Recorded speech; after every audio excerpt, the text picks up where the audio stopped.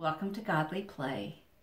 Today we're going to hear this story in my living room, so I hope you'll come in and join me in this circle.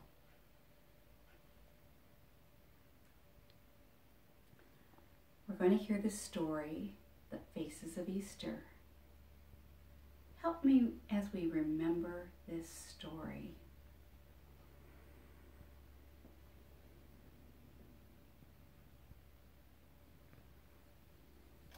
We remember that the baby was born. The Word was born, a wordless child, and the baby began to grow.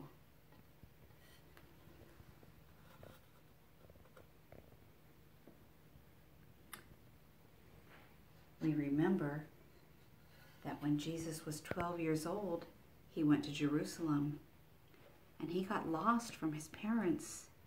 And they found him in the temple with the rabbis.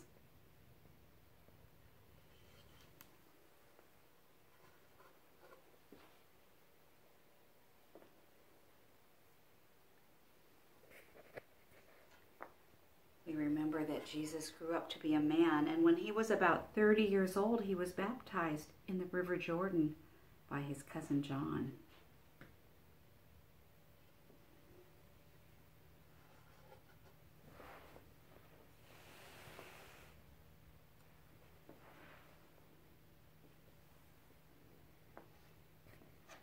We remember that Jesus went into the desert for 40 days and 40 nights to find out more about who he was and what his work was going to be.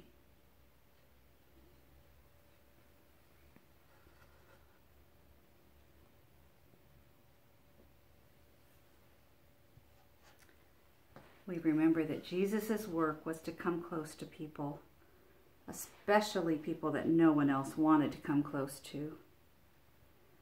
Jesus also taught by telling parables. Finally, he knew it was time for him to become a parable, and so he went to Jerusalem for the last time.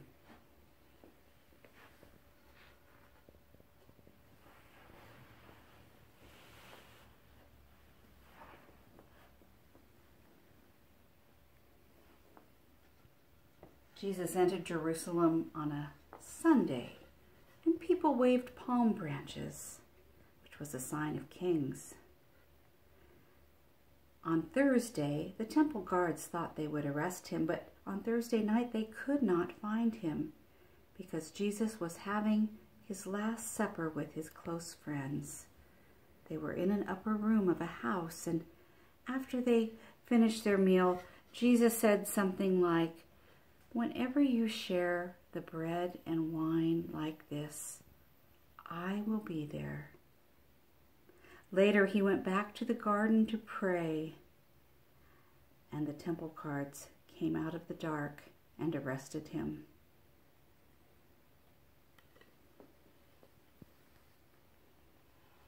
That night was a confusing one. The next day, Jesus was taken outside the walls of the city and crucified. The sky grew dark. Later that afternoon, Jesus died. His body was taken down from the cross and buried in a cave, and a big stone was rolled in front of the cave to close it like a door. Saturday was so quiet, you could almost hear the earth breathing. On Sunday, it was the women who had the courage to go back to the tomb to be close to Jesus. They wanted to remember, even if it was sad. When they got there, the stone had been rolled aside, and the tomb was empty. Jesus had died on the cross, but somehow he was still with them, just as he is with us today, especially when we have the bread and the wine.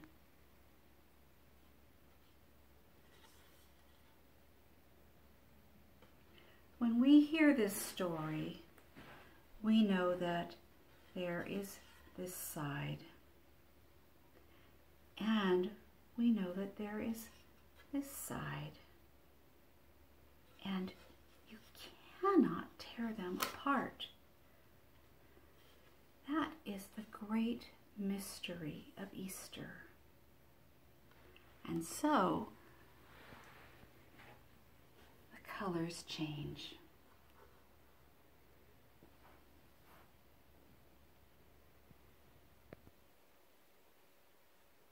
Our story has a beginning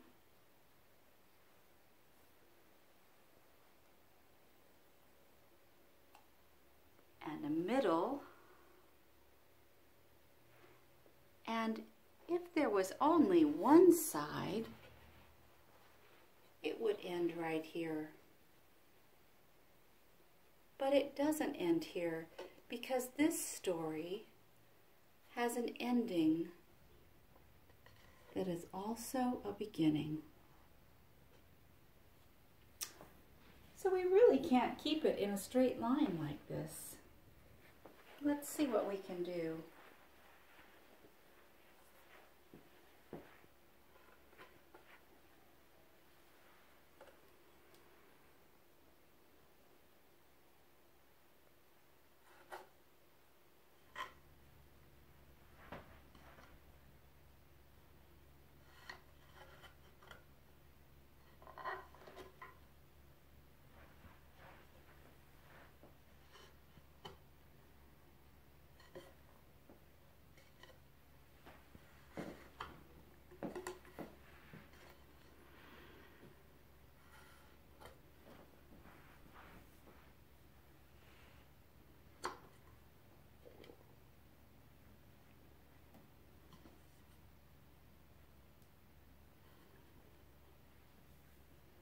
There we go.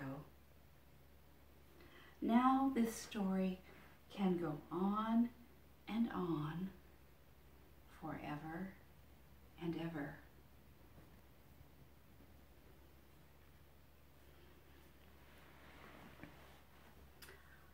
I wonder what part of this story you like the best.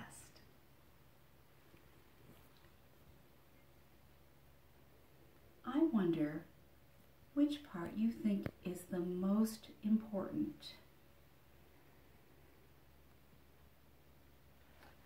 I wonder if there is a part of this story that is just for you.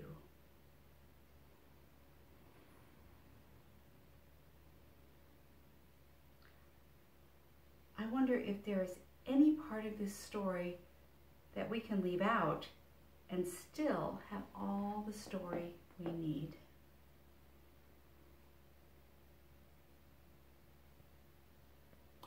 I wonder what your work will be. Maybe you'd like to do something that brings you closer to this story. I hope to see you again very, very soon.